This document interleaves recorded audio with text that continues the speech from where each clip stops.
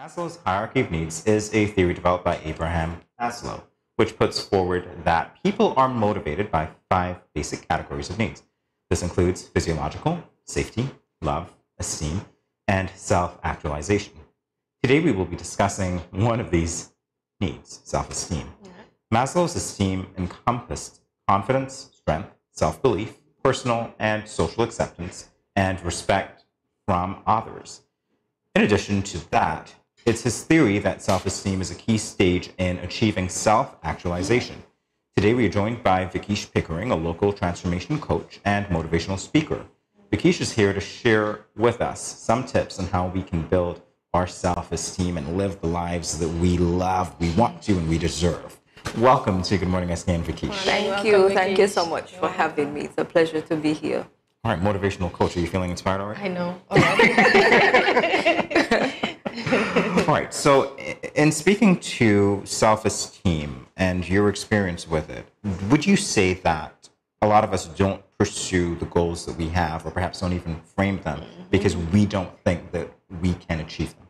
I agree completely. And when you think about it, everything, how you see yourself, what you believe about yourself, which is your self-esteem, it shapes how you move concerning anything else and how you do everything. Because if I don't believe that I'm worthy, why would I pursue with everything in me to go after a goal that I don't believe I'm worthy of?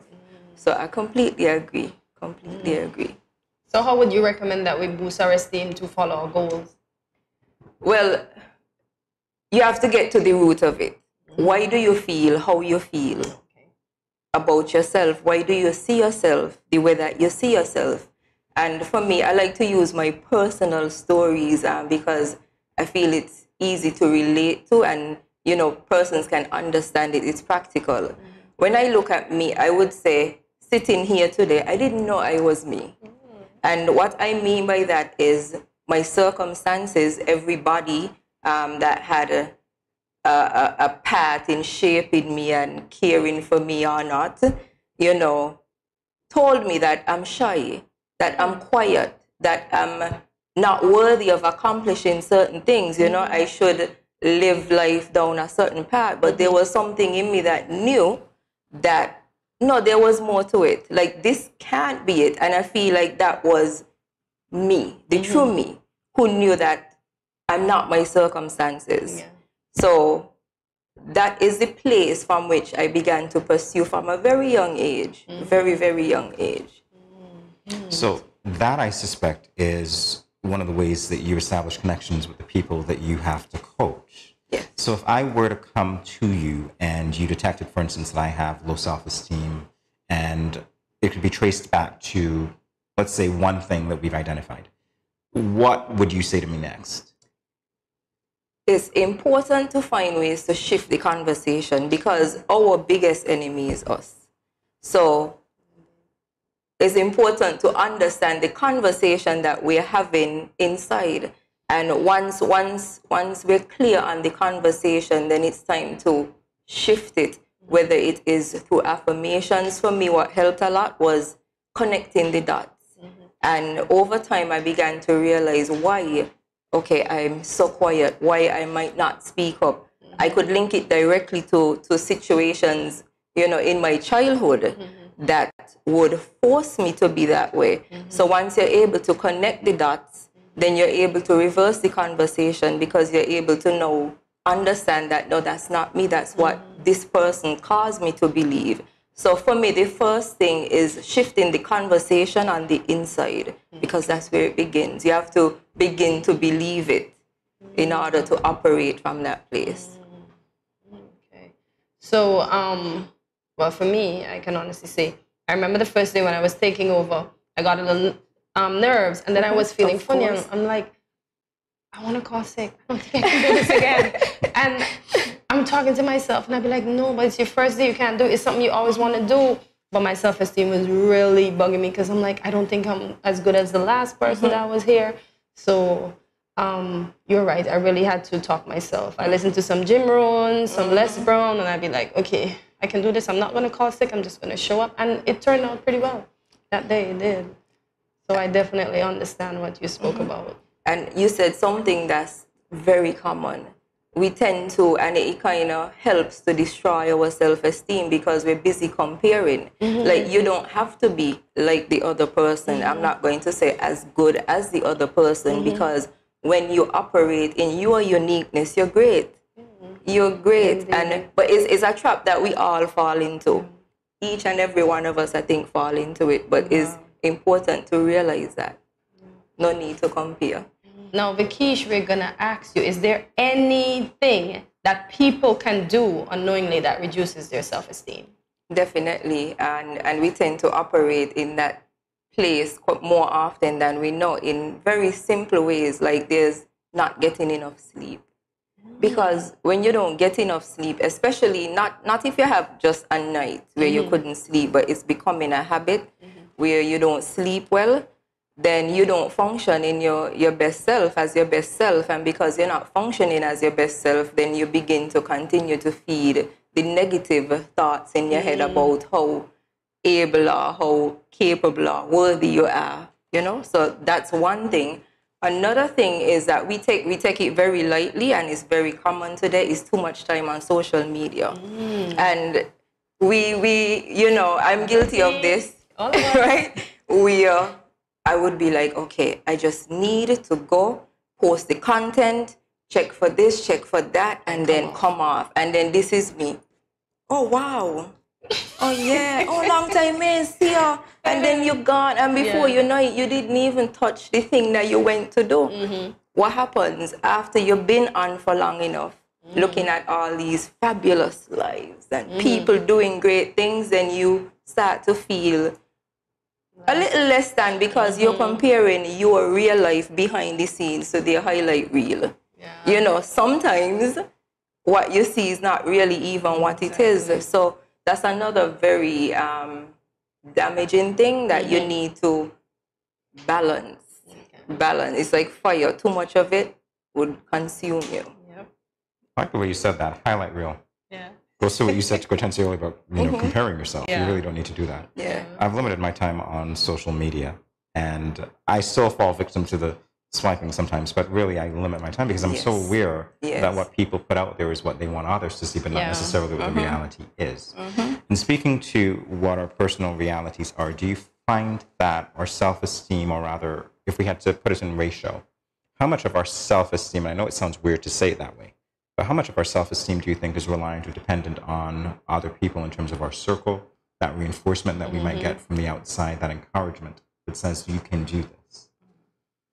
I think, and I understand what you would say, it's kind of weird to say it like that, but that's the reality. That's the realness of it. Even though it's how we see ourselves, we're still looking for the validation from somebody to help us believe that, oh yeah, I really am worthy of doing this. So I would say, if I had to give it a percentage, I'd say probably like high 80s even.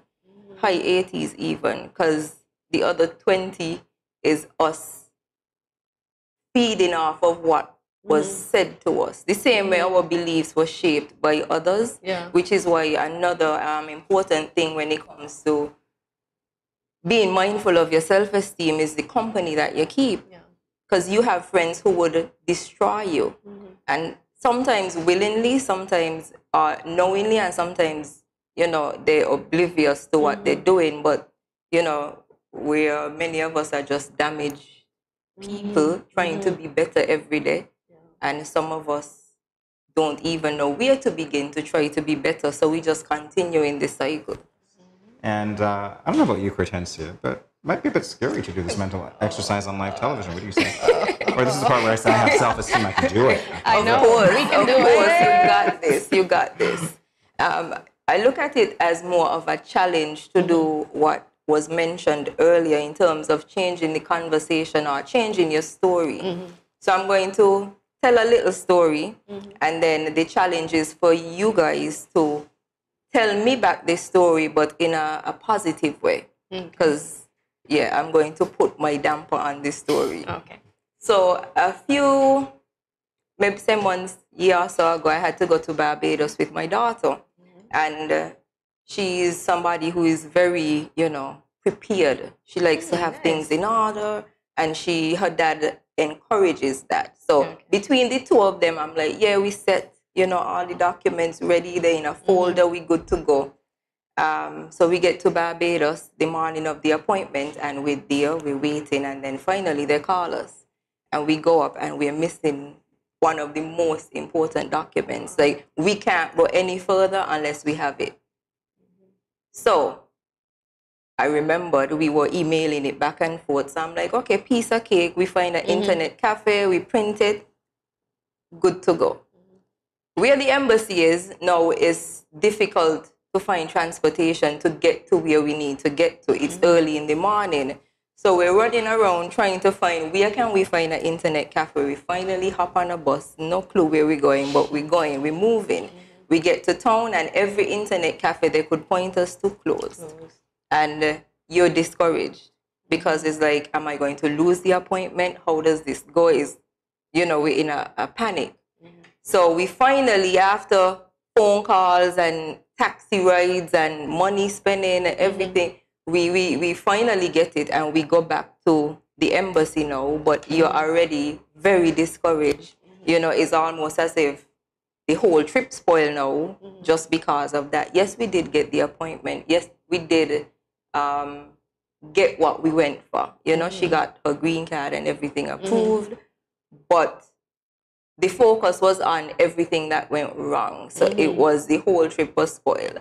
How could you tell me that story in a way that is positive? Like, I have my reality because I dampened the story. Yeah, okay. So I can say, right, you can start by thinking, when you go for your visa, normally you don't get to see Barbados. So just look at it this way. Although you're spending money, you're spending it on an adventure, because you would have just gone to the embassy and gone back to the airport. So you're basically seeing parts of Barbados, but because you're so consumed that you're wasting money, everything locked down, you're even peeping to see, oh, look, I see this, look, I see that. So now you will come back with a story and say, I actually got a tour of Barbados on my expense because of something that I thought was bad. So you can turn it around in that way, that you got to see more of Barbados, although it cost you a little, but the cost is our memories that you can't recreate at some other I time. love that. You aced it. You aced it. She did. You gonna give it a go, Jamie? Of course I'll give it a go. I would say that in speaking to the people who pointed you to the internet cafe, you got to appreciate the people on the ground for being friendly and courteous. Something that you might not have experienced if you were just stuck in your own world. So, yeah. And in reality now, I saw it as an opportunity for my daughter to see that when things get tough, you don't give up. It was a lesson for her, that, because I know at one point she was like in panic mode and probably ready to lose it. But I just kept, being positive, and I'm like, we're going to figure it out, we're going to work it out, and we're going to go and we're going to try it. And in the end, everything worked out. So it was a learning opportunity for her. But you guys did great. Well, I have to tell you, Vikeish, this is the way that we're going to end the show today, on a very positive note. Of course. All of you out there, take note that whatever comes your way, even if we're out of time, we're going to turn it into a positive.